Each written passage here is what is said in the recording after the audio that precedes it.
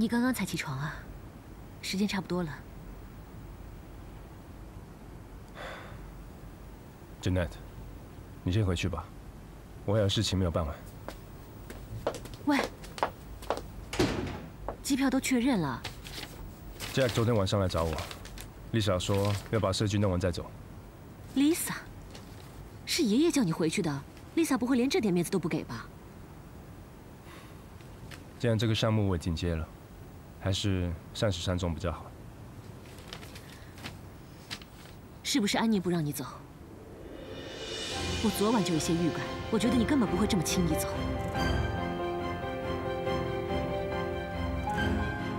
别乱猜，我只想把这个标弄完。他知不知道这样下去你会有生命危险啊？你不跟他去说，我来说。Jeanette， 别告诉他。她不是小女孩了，是大人了。她有必要知道，你知不知道？等一下你跟她说，让她自己决定好了。如果她真的知道真相的话，我知道她会做什么，所以我才没有告诉她。有些事我自己背着比较好，我不想她付出太多，更不想她像我的家人一样，整天为我担心。能不能把对她的关心分给我一点？就因为我比她坚强，就因为我知道真相，就可以伤我更深吗？Jeanette， 我们10年前就已经结束了。你跟安妮不是也结束了吗？别告诉她。你知道她是真心爱你，可能她跟你在一起只是为了你的钱。请你不要侮辱小秋，她不是这种人。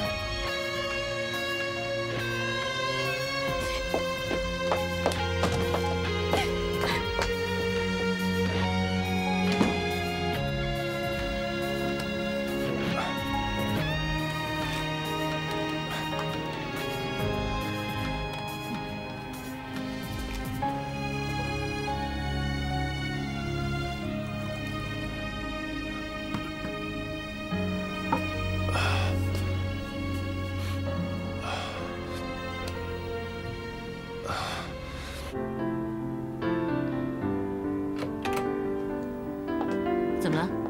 嗨，这个是我在3楼洗手间找到的，应该是你的吧？上一代的老物件了，我生日的时候立川奶奶送给我的。没什么事，我就先走了。哎，安妮，等等，我想有些事情你应该要知道。立川这次回来是奉公司之命来救场的，他不会久留，就算他想留，爷爷也不会让他留的。他只要完成这次竞标之后，他就会回去的，以后都不会再回来。我想你应该很了解立川的吧？他这个人对所有的人和事都留有余地，不会狠下心肠拒绝别人。我希望你不要误解他对你的宽容。一个女人的时间跟青春是非常宝贵的，不要为了这些不切实际的幻想而浪费，这样就可惜了。有一件事情我要提醒你，我知道你对立川有怨言，因爱生恨，这我可以理解。但你千万不要因为这样而做出超过尺度的事情。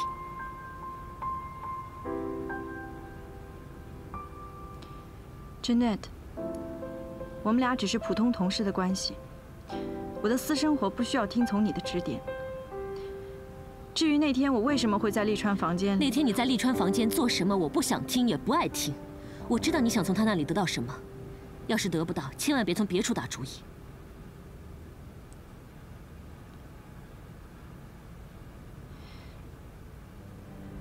立川是不会跟你回瑞士的。为什么？因为我不同意。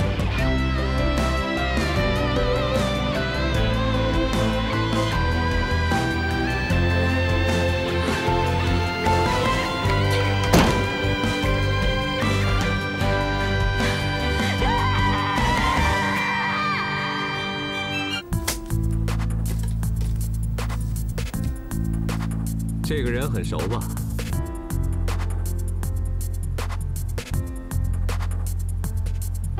我根本不认识他。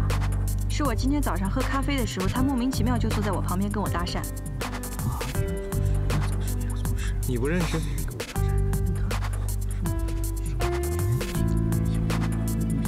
他说他姓沈，是富庭集团的设计师。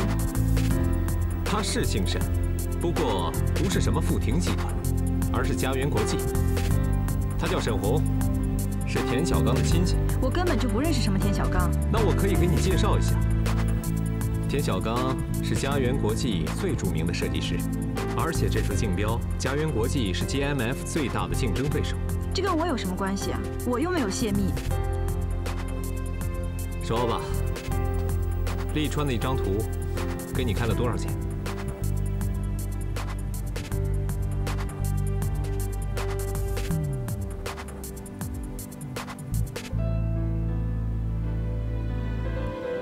他说50万。50万。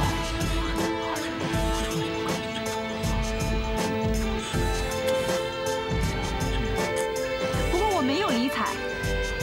50万？是没有理睬，还是交易成功了？张总，你不能因为我就跟他说了几句话，你就说我泄密。大家都知道我是王总的翻译，你们这样明明没有事实根据，就是在诬陷我。前天 ，Janet 亲眼看见你偷偷溜进王总的房间，这算不算证据？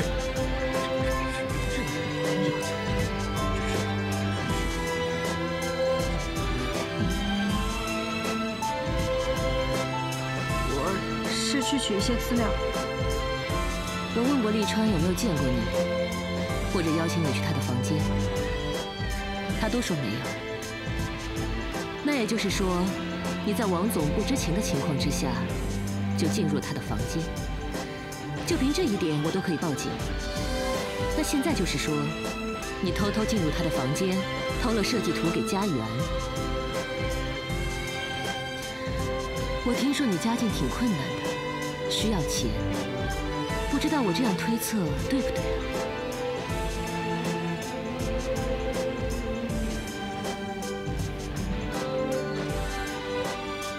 我是进了他的房间，但是我并没有拿什么设计图。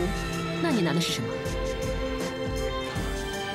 安妮啊，虽然你不是我们 GMF 的正式员工，但是九通和 GMF 的合约对你有严格的保密规定。无论你是有意或是无意的透露这些信息，都将造成严重的后果。我们公司的后果是，我们所做的这些努力都白费了，必须从头开始。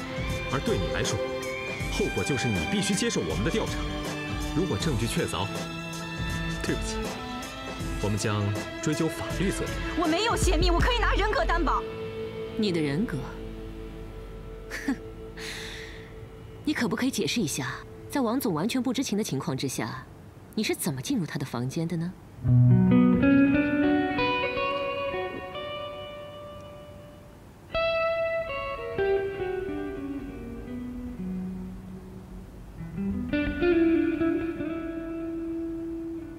是我邀请他的，这个还算潜入吗？谢小秋小姐来我房间翻译资料，我要的资料很多，也非常急，她陪我一起翻译，1个晚上都没有睡。那你怎么跟我说没见过她？一个女士在我的房间工作1个通宵，我不想乱说什么，怕引起不必要的误会。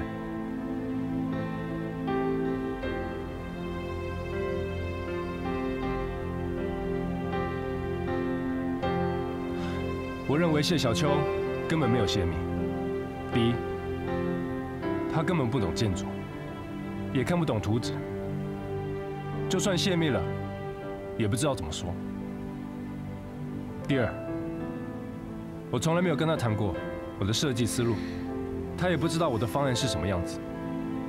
第三，她来我房间的时候，她只带了1支笔跟1本字典，在我的眼皮之下。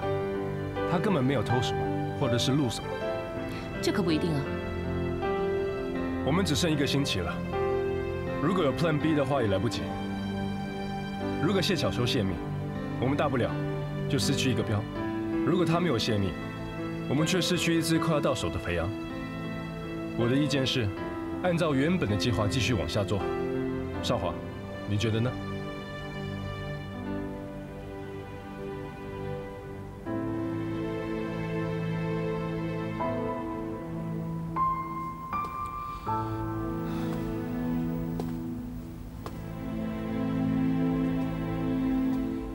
我没什么意见。Janet，你觉得呢？